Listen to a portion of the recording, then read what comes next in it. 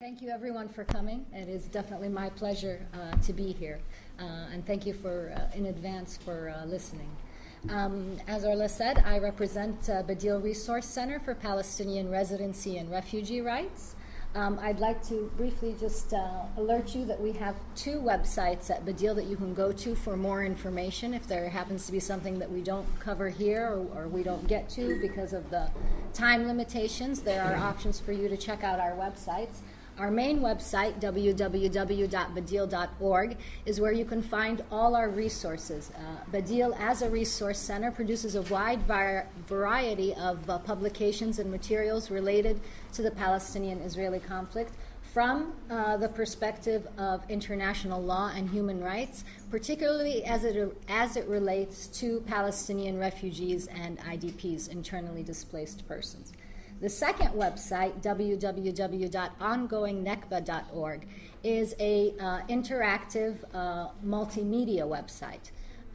It opens up with a historic map of Palestine. You can click on the historic districts of Palestine and download short stories and documentaries from the perspective of the victims themselves. So Palestinian victims of forced displacement are telling you their story. And so it's a lighter, more humanistic view of forced population transfer. Badil Resource Center was established in 1998, 5 years after Oslo. The term Badil in Arabic means alternative. And because the Oslo Accords pushed the refugee issue to final status negotiations, and because after 23 years of Oslo we haven't even been able to resolve the primary status negotiations, Badil was created as an alternative to the political solution, which was Oslo. We are a Palestinian human rights organization, so our work is very focused in international humanitarian and human rights law. We present a legal analysis of the situation, so it very much has a very legal focus and perspective. Our current strategic plan is advancing a rights-based solution by empowering rights holders and influencing duty bearers. We believe that change can only come about if we have the inclusion and participation of civil society, Palestinian civil society, and we are supported by actions and statements from duty bearers and people in power. We have what is called special consultative status with the United Nations, and we've had this since 2006. Basically, it means that as an organization with special consultative status, Badil is allowed to participate in various UN forums, including the human rights sessions. And so Badil has consistently participated in these sessions since 2006, presenting to the United Nations our research, analysis, and statements. What makes Badil unique as a human rights organization is that we have a very comprehensive rights-based approach. We are not limited in geographic scope. We see the Palestinian population as basically divided into two groups, those that have been displaced and those who are about to be displaced. Okay? With regards to the element of time, we are not restricted by time either. A person is displaced, regardless of when they are displaced, they are still displaced. So if we're talking about refugees from 1948, refugees from 1967, any time in between that and any time after that. The situation in Palestine and Israel today is that there is ongoing forced population transfer. So even as we sit in this room today, Palestinian refugees and IDPs are being created. So let's switch slightly here and become a little bit more focused and talk about Gaza. So just some very basic facts very quickly. We're talking about 1.8 million people, 365 square kilometers, with a population density of 4,822 people per square kilometer, which makes it, of course, one of the most densely populated areas in the world. An unemployment rate of 45.5%, and this is, of course, before the recent escalation in conflict. 2/3 of the population are already refugees. Okay, So 2/3 of the population were displaced to Gaza, okay? And of course, 70%, because of the very high unemployment rate and the high humanitarian crisis in Gaza, 70% are dependent on external or international aid. The blockade or the siege. I think maybe many of you know that the blockade is 7 years old. We are talking about 7 border crossings surrounding the Gaza Strip. What's important to know here is that we're only talking about 1 with the Egyptian border and 6 on the Israeli border. So when we're talking about a lifting of the blockade or the siege, a complete lifting of the blockade and the siege would mean the lifting of restrictions on all 7 border crossings. There is a fishing zone, currently there is a fishing zone implemented of 3 nautical miles. Now if we take a look at this from a historic perspective, the Oslo Accords were supposed to allow the fishing zone to be 20 nautical miles. The recent ceasefire agreement, not the one that occurred 2 days ago, but the one that occurred in 2012 that was brokered by the Egyptians, Israel was supposed to allow the implementation of a fishing zone that was 10 nautical miles. Okay. Now this has really affected the fishermen's ability in Gaza to be able to carve out a living in Gaza, and also has reduced the ability of the population to supply itself with food and needs. And this is, of course, very important when you're talking about a siege, because if things aren't coming in, they must be created or produced locally in order to sustain the needs of the population. There are 9 refugee camps in Gaza, including one of the largest refugee camps in the world, Jabalia, which has 110,000 refugees living in it. Now, Jabalia was very prominent during the recent conflict, because the UNRWA school that was in Jabalia was targeted and bombed by the Israeli military. There is a buffer zone that is comprised of 24% of the Gaza Strip. Now, this 24% of the Gaza Strip, as you can see from the map on the wall, we're talking about the orange and red area. This 24% of the Gaza Strip constitutes approximately 50% of the arable or farming land of Gaza.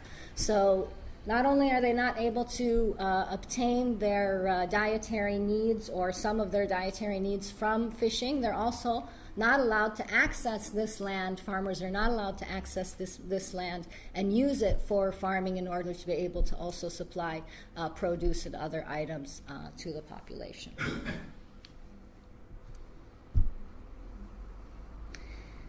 If we took a look at the truncated sequence of events, what we saw in this past conflict was there was a blame game going on. It's Hamas's fault, it's the rockets, it's the kidnapping of the 3 settlers and murder of the 3 settlers.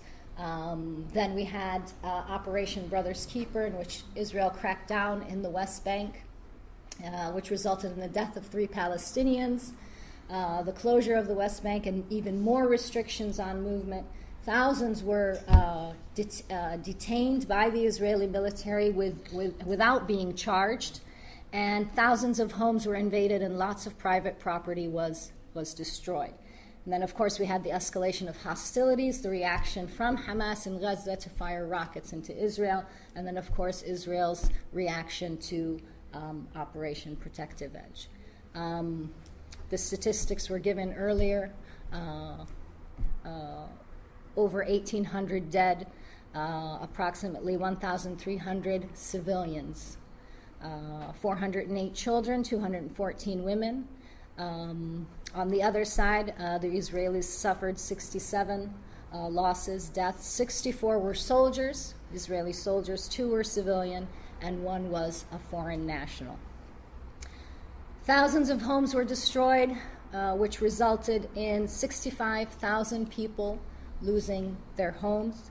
Also, over 500,000 were internally displaced. So 500,000 of the population of Gaza were, probably some of them were already refugees, and now they were forcibly displaced again.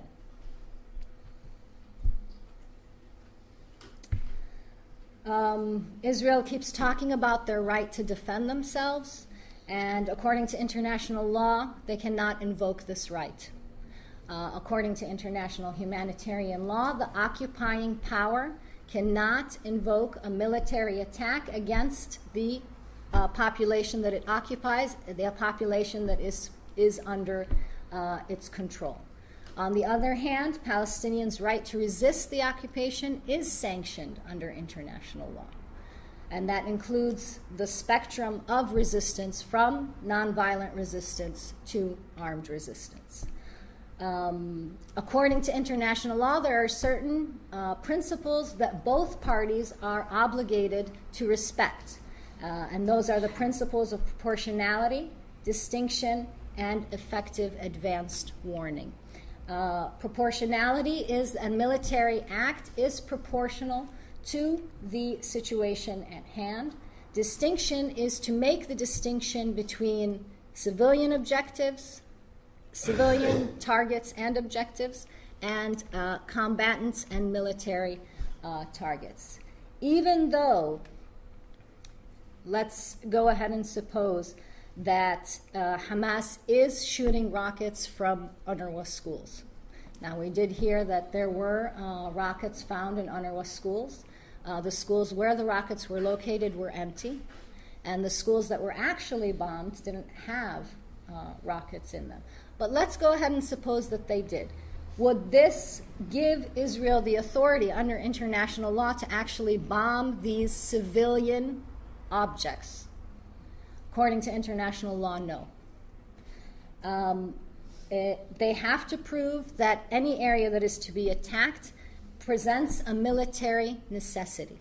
Okay? And so we have to ask ourselves, what kind of military necessity could they gain from attacking or bombing a school or a hospital or even someone's private home? Okay? Now, they also claim that by giving effective advanced warning, they are impugning themselves or covering themselves from being attacked or being accused of violating international law. But the warning mechanisms that the State of Israel used for the Palestinian population in Gaza is the roof knocking method, and this is the method of dropping a smaller bomb on a target to warn people that a bigger bomb is coming. And usually after, there's a 2 to 5 second interval between the first smaller bomb and the larger second bomb. So people living in homes would have this smaller bomb knock on their roof, and then they would have 2 to 5 seconds to evacuate the home before a larger bomb was dropped on the same target area. They distributed leaflets from the planes. So they would drop leaflets down into certain areas, letting people know that this area was going to be targeted. They would use phone and SMS messaging. And they also issued thousands and thousands of fake warnings, saying that they were going to attack a certain area, and then they never actually did. All of these methods basically created an aura of fear and terror within the Palestinian population living in Gaza. And so this explains to us, in addition to the actual bombing that did occur, why we saw so many displaced in this particular military operation as opposed to military operations of the past that have happened in Gaza. Now, evacuation during armed conflict is permissible, but the evacuating entity has to adhere to certain principles or certain restrictions. The first one, they have to show that the area being evacuated presents an imperative military necessity. Okay? And so we have to take all of these together. So all three of them have to be applicable before the area can be evacuated. And they must be able, the goal is to be able to contribute to the safety of the civilian population. And the evacuating force must be responsible for the welfare and return of the civilian population. So those 520,000 Palestinians that were forcibly displaced in the conflict are the direct responsibility of the Israeli government. So the question that we have to ask ourselves, who is taking care of these forcibly internally displaced persons? Mostly UNRWA, which is operating at very low capacity. The Jabalia school had over 3,000 internally displaced persons inside. The capacity of UNRWA schools is only about 500. Take that in combination with the fact that they were already going on a very low supply with regards to humanitarian aid and relief. So the humanitarian crisis was compounded.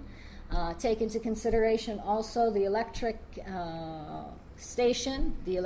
station that was bombed and became completely inoperable, and you have a huge humanitarian crisis on your hands.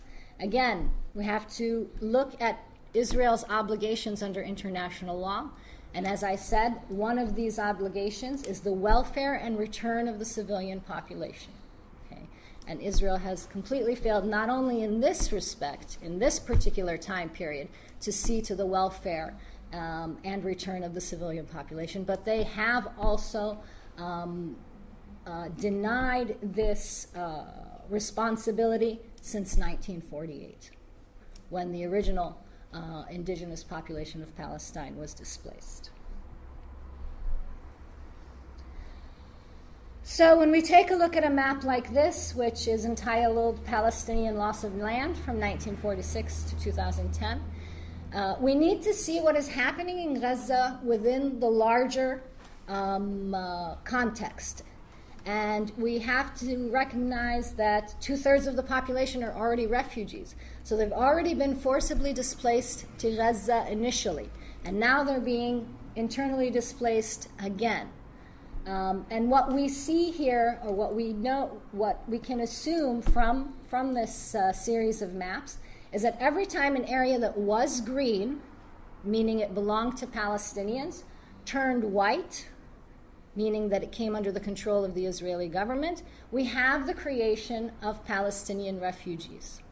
Okay? And as you can see, looking at the succession of the maps, the green area is shrinking and shrinking and shrinking, and the white area is growing and growing and growing. What we should not conclude from this map is that we're talking about very specific points in history. While during these specific points in history, the waves or the number of people forcibly displaced were extremely high, so the waves would peak, but that does not mean that all of a sudden they would drop down to zero. We have consistent displacement throughout the period, and even though the very last map says 2010, as I stated earlier, from 2010 to this day, we have the creation of Palestinian refugees and forcibly displaced persons. Just very briefly, when we're talking about forced displacement under international law, we have a category called forcibly displaced persons. Okay? And this category, we have two subcategories, refugees and internally displaced persons, or IDPs. And the main difference between these two subcategories is geographic, or let's say logistic.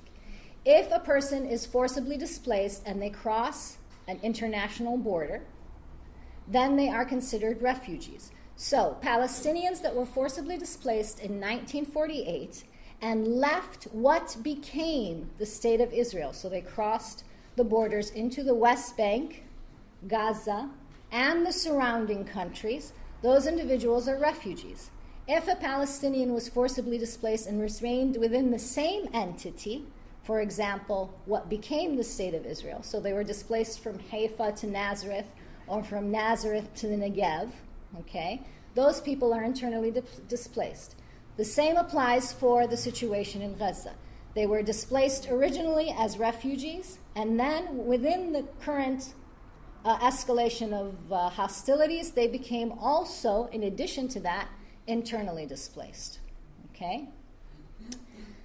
When we talk about forcible displacement, we have to recognize what constitutes force, and there's two types of force under international law, and Israel has used both types of force quite liberally. The first type of force is the force that comes from armed conflict, which we talked about during the recent escalation of hostilities, which also occurred in 1948 and has occurred sporadically throughout history, or throughout the Palestinian-Israeli conflict history.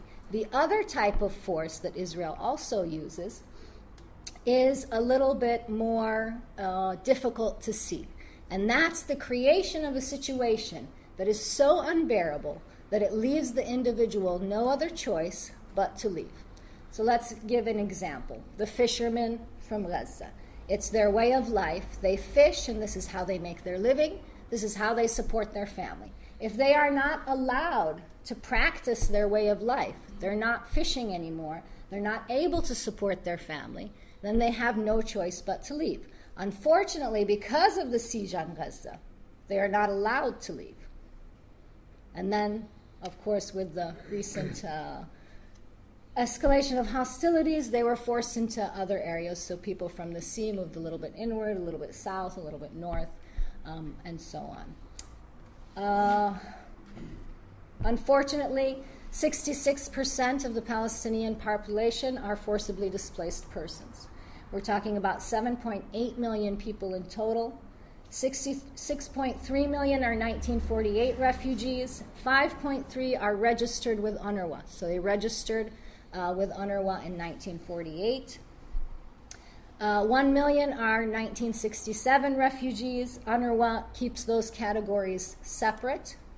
And they don't technically refer to those who were forcibly displaced in 1967 as refugees, even though according to the international law definition, they are.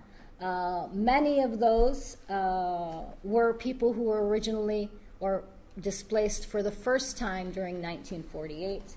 And we're talking about over 500,000 IDPs, or internally displaced persons, 360,000 living inside the State of Israel, and 170,000 in the OPT. We can add, of course, the 520,000 that were internally displaced inside Gaza. This sadly makes the Palestinian refugee population the largest and longest standing refugee population in the world.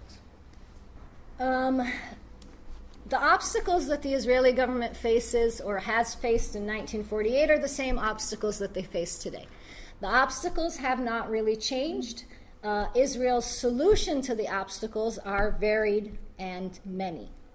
In order to make the statement true, a land without a people for a people without a land, the Zionist movement and the Israeli government knew full well that Palestine was not a land without a people. And so in 1948, they developed what is called Plan Dalet, or Plan D, which is also a military operation that was carried out by the Zionist militias. So we can think of the Zionist militias at that time as the pre-IDF. Most of the leaders and soldiers from the Zionist militias eventually became IDF commanders and soldiers. Plan Dalet basically had three main mechanisms to forcibly displace. One is the evacuation and demolition of villages, Palestinian villages. One was massacres in strategic areas. And the other was the actual physical removal, putting people onto transportation vehicles and forcing them out either on transportation vehicles or forcing them to walk to another location. After the forcible displacement that occurred in 1948, Israel passed the absentee property law and the present absentee clause in order to deal with the second obstacle that the Israeli government faced. Even though they were able to remove 85 to 90% of the indigenous population through Plan Dalet, they still had to deal with the property rights of these individuals. And so in order to deal with the property rights of these individuals, they had the absentee property law. And this law basically states that even though I, the State of Israel, have forcibly displaced you from your homes, and even though I, the State of Israel, am responsible for keeping you from returning to your homes, I, the State of Israel, declare you to be absent. And as an absentee, you forfeit all rights to your property.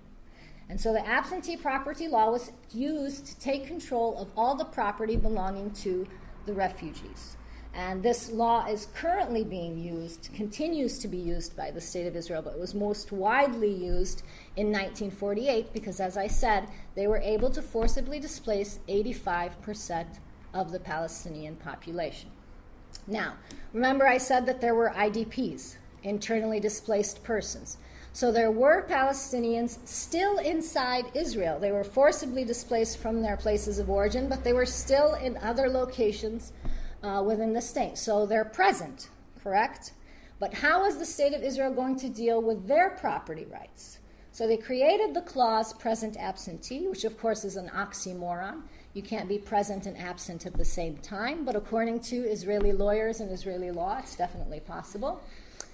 And this law states that even though you are present, I know you are here, I'm still going to declare you absent, and therefore you forfeit all rights to your property. And by using the absentee property law and the present absentee clause, the State of Israel was founded on 78% of historic Palestine. So they were able to take the lands belonging to the refugees and belonging to the internally displaced. The land law, or the planning and zoning law, sometimes is what it's referred to, is another way that the State of Israel uses to appropriate or confiscate land from Palestinians. While on the surface, the land law looks to be quite neutral, the way it is applied is inherently discriminatory. The land law tells you what you can build, where you can build, where the residential zones are, where the commercial zones are, where the public areas are, the military zones, and so on. So it looks like any other land law that you would find in any other nation state. However, it also tells you how to apply for and what are the requirements for obtaining building permits. Okay? And so Palestinians have to apply for permits and submit their applications to the State of Israel. And the State of Israel, of course, at that point would look and check the application and decide whether to approve or reject the application. How many applications submitted by Palestinians are actually approved by the State of Israel? 3%. It's about 1 to 4%, depending on the area. Okay? It's the lowest in Jerusalem, of course, in Area C, and it's a little bit higher in other areas. So without a permit, the state can then say that this is an illegal structure. Okay? This is an illegal structure, so this way it makes it legal for the state to confiscate the home, demolish the home, and appropriate the land.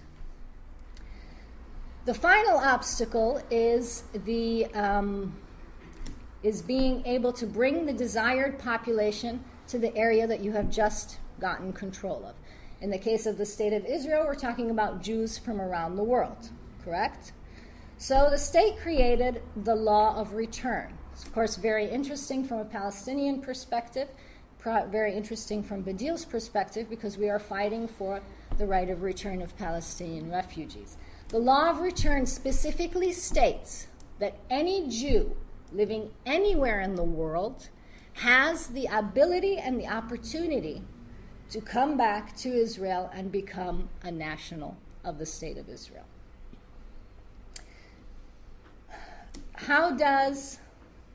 So the Israeli government was very effective with dealing with the three obstacles, just very briefly. The indigenous population, okay, the property rights of that indigenous population, and dealing with bringing in the desired population. But how does it hold everything together? How is the Israeli regime sustainable? How has it been sustainable for 67 years? Okay. And one of the main sustainability mechanisms that is used, or one of the main policies within the State of Israel that allows for this control, is the Israeli nationality law. Now, as you can see, I have Israeli in quotes because in actuality, Israeli nationality doesn't exist. We have something called Jewish nationality, and we have something called Israeli citizen. Okay. Now, as you can guess, in order to be a Jewish national, you have to be Jewish. So all non-Jews are then Israeli citizens, correct? Now, in most modern nation states, there is no differentiation between citizen and national. If you're a citizen of a state, you're also a national of the state. You're a citizen of Ireland, so you're a national of Ireland. Okay, I'm a citizen of the U.S., I'm also a national of the U.S. All the rights and responsibilities associated with being a citizen are the same for me as any other citizen or national. And the terms are pretty much interchangeable. For the state of Israel, that's not the case. So by implementing a regime of occupation, colonization, and institutionalized racism, by using laws that differentiate and establish a legal hierarchy for all Palestinians, the state of Israel is able to maintain control and appear to have the legal upper hand when dealing with the Palestinian population. Now, there are approximately 60 laws that differentiate between being a Jewish national and a Palestinian with Israeli citizenship. And as you can guess, the farther down we go to the pyramid, down the pyramid, we have less and less rights and less adherence to international law. I'm not going to go into great detail, but as you can see, we have 6 different categories of Palestinians. Now, I told you that Badil's perspective is that there are only 2 categories of Palestinians, those that have been displaced and those who are about to be displaced. International law is very clear with regards to the right of return. There are many conventions. Here's one slide. Here's another slide. And here's another slide. All speaking to the right of return. So it's not an issue of, okay, we have to create a law or we have to create some sort of treaty that deals with the issue of the right of return. No, the right of return is already there.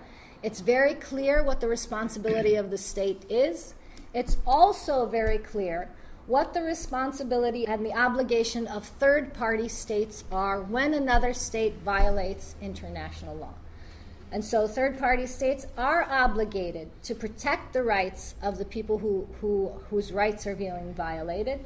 They're supposed to condemn the perpetrators of these violations. They're not supposed to render aid. Otherwise, they become complicit in the crime or the violation, and of course ensure the investigation of international crimes and gross. One of the talking points of Israel, and I think this will be my last slide, one of the talking points is that Israel claims that they are being singled out. Why is everyone picking on Israel? I mean, we are the only democracy in the Middle East.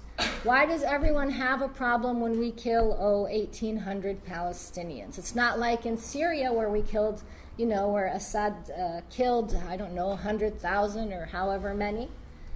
So the question is Israel singled out? And I say that yes, Israel is singled out, but not for accountability, for blanket immunity. It doesn't matter how inhumane or how much of a gross violation of international law the state of Israel commits, they are always not held accountable. And so the responsibilities and obligations of the state of Israel are not only does Israel shirk these responsibilities, the international community allows Israel to shirk these responsibilities. And in addition to that, the international community is basically carrying the burden of these shirked responsibilities on their shoulders. So who is paying for the care of the refugees? Who is paying for the care of the IDPs? How much money is funneled into humanitarian aid? How much funding is put into, not that I'm not appreciative, but organizations like Trócaire, supporting human rights organizations like Badil? So who is paying for this? Not the entity that is supposed to be paying for this, but others. And the international community, maybe they're doing it out of, a noble goodness, but also we have to understand that Israel has certain obligations and responsibilities. Israel has to be held accountable, and we can't have blanket immunity, not just for the state of Israel, but also for any other entity who is committing human rights violations. Yeah, so I'm just going to briefly give you an input about Trócaire's work in Gaza responding to the conflict. So this is an image here of a vigil that Trocaire held in 2009 in response to Operation Cast Lead, which was 3 military operations ago in Gaza, where over 1,400 Palestinians were killed. And the reason I put this up is because of this is history repeating itself. If you're a 6-year-old in Gaza, you've now, in your lifetime, seen 3 major military operations. And I think this is what's quite heartbreaking. And I think a lot of people who are sitting in the room today will be shocked and appalled, and I think have their hearts broken by what they've seen on their television screens over the last few weeks. It's really been shocking, not only because what we've seen in the amount of civilians killed, but because this has been happening almost at a very regular pace of every 2 to 3 years. And what we're really worried about is in 2 to 3 years' time, we'll be sitting here again in the Teachers' Club, looking at the same images again, hearing the same stories. It might be sooner than that. It might be tomorrow at the end of the ceasefire. It could be, and we have a ceasefire at the moment, and hopefully it'll hold. But yeah, we don't know. And what we do know is that if there's a ceasefire and there's an absence of violence, that's fantastic. But we need something deeper. We need a much more long-term solution, or this is going to happen again. I've the privilege of working for Trocaire, managing our work on the ground with our partners such as Badil, and I regularly get to travel to Gaza. So I was just going to explain two case studies of 2 families I've met in Gaza over the last few years. This is the Al-Ashkar family. In the middle is Najoud Al-Ashkar, and this family lost 2 of their sons during Operation Cast Lead in 2009. Very similar to what's happened in recent weeks. When there was a ground invasion of Gaza, this family fled to a UN school, seeking shelter, seeking safety, but there was an attack by Israeli F-16s on the UN school. White phosphorus was used, and 2 of their children were killed in this attack. Najoud herself actually lost her own hand, and she needs prosthetic hand replacement, but she has been unable to access the necessary medical facilities within Israel because of the blockade on Gaza. One of our partners in Gaza, the Palestinian Center for Human Rights, took their case, took a criminal complaint to the Israeli authorities, but there's been no response from the Israeli authorities. Another case I wanted to mention was this man, Mohammed Sharab, is his name. He's actually passed away in the last 2 years. I met him in 2012, and he told me of when there was a humanitarian ceasefire in 2009, the same attacks in 2009. There was a truce announced for a period of a few hours. So he and his 2 sons left their home. They badly needed supplies. There was meant to be a cessation of violence for 3 hours, but while they were driving to get some supplies, they were attacked by a tank, an Israeli tank, and they clearly showed that they were unarmed civilians, but the tank opened fire on them, killing one of his sons instantly. He was shot himself, and his other son was shot, and although they're only 300 metres from a hospital, they were denied leaving the area by the tanks, and his other son bled to death that night because they were unable to access medical facilities. Like clear violations of international law here. Unarmed civilians being intentionally attacked and denied access to medical facilities. The Palestinian Center for Human Rights also took a case on behalf of the Sharab family. They received a compensation, out-of-court compensation settlement with the Israeli authorities. I think it was in the region of $100,000. The Sharab family thought this was very inadequate for the life of 2 of their children. But this was a success. There was 1,400 people killed in Operation Cast Lead, and I think there was about 400 to 500 cases taken by our partner, and only 2 successful cases where there was compensation given. So this is a situation of complete impunity where there's a lack of justice for these victims. And this has happened again. It happened in 2012 and it's happened again now in 2014. So we have a whole set of victims again now. As both Orla and Lubnah said, 1,800 Palestinians have been killed. So 67 Israelis have been killed, 3 of them were civilians, and over 1,800 Palestinians killed. 86% of them, judging by preliminary estimates, were civilians. So the overwhelming majority of these victims are civilians. And I wanted to just show some of the images of those who have been killed in this conflict, because statistics, kind of dehumanize the personal stories. So, I mean, here's a number of images taken from the Humanize Palestine project. Just to show you, these are normal people, young boys and men, young women, children, who have all been killed in the last few weeks. And it's imperative that we achieve some sort of accountability and justice for these people who have been killed. So yeah, and Lubnah's covered a lot of the statistics here. Over 500,000 people displaced, over 9,000 people injured, 10,000 houses destroyed. There's a huge humanitarian crisis, and the UN and actors like Trócaire and our partners need to respond to this massive destruction, really, of Gazan society and infrastructure. We met with the Department of Foreign Affairs earlier, and one estimate they'd heard was that it would take 30 years for Gaza to recover from this attack. And he didn't know if that estimate would be a continuation of the siege, with the continuation of the siege, or actually with the borders, the 7 border crossings open or partially open. He wasn't sure. Yeah. So, I mean, huge destruction and huge humanitarian crisis. There was a huge humanitarian crisis 4 or 5 weeks ago, and this has just compounded, what was already a huge problem. So, just to touch on Trócaire's response, what we're doing, also I want to touch on what you can do as well. I mean, it all sounds very, very hopeless, but humanitarian aid can help. Trócaire is responding with local partners. There's a huge need of helping the health system in Gaza. Before the crisis, there was a huge problem with stocks of medical supplies, drugs, blood supplies, etc., in the hospitals, and the conflict has only exacerbated that. So we're working to provide medical supplies to facilities in Gaza. We're also providing legal aid to the victims of the conflict.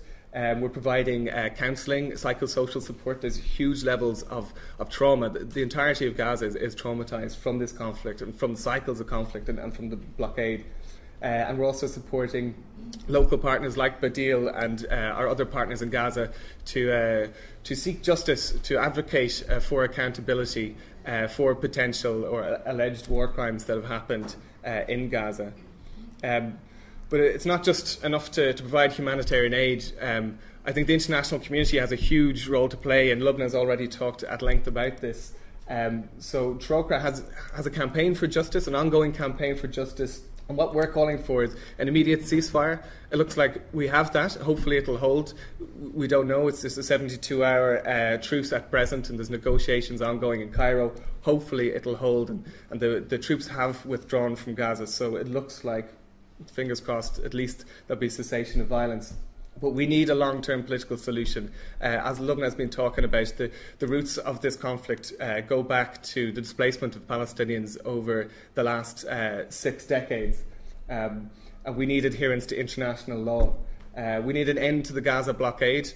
If we're going to see Gaza repair and rebuild itself, we need Gaza to have a normal functioning economy, which means an end to the blockade and to lift the siege. We need an end to the occupation, the military occupation of Palestinian territories, and also settlements in the West Bank. We can't just look at Gaza in isolation, as Lubnah highlighted it in her presentation. The 5th thing is we're calling for a ban on trade with settlements. This is something Trocaire has been calling for the last few years. It's something that the Irish government, the EU could do to put effective pressure on Israel. Statements of condemnation are not enough. We need to look at real leverage, real pressure on Israel, and trade is something we can look at to put pressure on Israel. And so what can you do? What can ordinary citizens do? And we'd hate you to just get depressed and walk away from this room this evening feeling like the situation is hopeless. But there's lots that individual citizens can do. I mean, you can support our emergency appeal. If you go to Trócaire's website, you can donate online to our humanitarian response. It's not just about money. We can pressure our politicians. We have an online petition on our website if you want to take that petition. Better yet, write to Charlie Flanagan, our new Minister for Foreign Affairs, or meet with your local TD. Never underestimate the power of a handwritten letter. It can be very, very effective. Or use your consumer power. So you could write to your local supermarket. You could stop buying certain goods, like SodaStream, for instance, is manufactured in an Israeli settlement. It's making a huge comeback. It's in a lot of stores like Argos and DID, Power City. So you can call your supermarket customer line to tell them that it's not acceptable that they stock goods from Israeli settlements. You can spread the word online through Facebook, Twitter, blogging. You could give a talk in your community, in your workplace, your university, or you could become an activist. You could volunteer with Trocaire. There's also been a whole series of protests and marches across the country in response and in shock and horror at what's been going on. I believe there's going to be a national demonstration this Saturday in Dublin. I'd encourage you to attend. There's a number of solidarity groups in Ireland. You could get active with them. Or you could volunteer in the West Bank with EAPPI, which is a humanitarian accompaniment program supported by Trocaire. And I see there's a few former EA volunteers in the room here today. If you are interested in spending 3 months assisting and observing and accompanying communities in the West Bank, please come and talk to myself after the meeting. And get creative. Raise awareness, media stunts, sport, music, poetry, videos. We need to capture the public imagination. We need to channel our anger, and we need to raise awareness, because we need to stop this cycle of violence, and we need to not be in this room in 2 years' time.